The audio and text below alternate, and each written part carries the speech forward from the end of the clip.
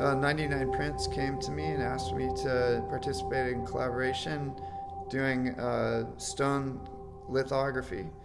And I'd never done this process before, so I was really excited to get involved in it and come to Paris and work at a great studio, IDEM, and create a piece in a completely new method, you know. I've never done this before, so it was a great experience for me.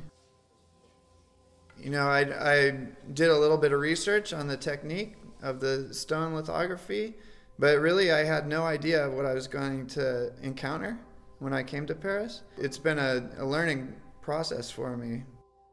With the stone, it allows you to get more detail into the drawing. It's got more depth, and the ink is so beautiful. So it's different than what I've done in the past. Either you do it in 100% value, or you have to create a dot mesh pattern.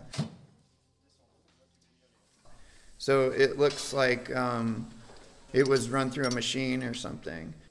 And this stone cut lithography, it's completely organic.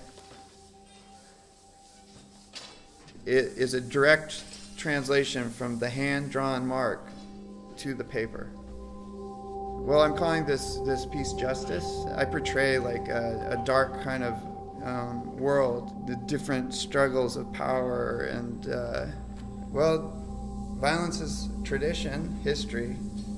It's something that's been going on forever. People try to basically separate themselves from this world, try to not look at their part in this situation that's happening. I think it's important to understand that we're all kind of active participants in this reality. Even though it's not something that we want, it's something that we have. Just in the process of just not denying it, I think that's a positive action.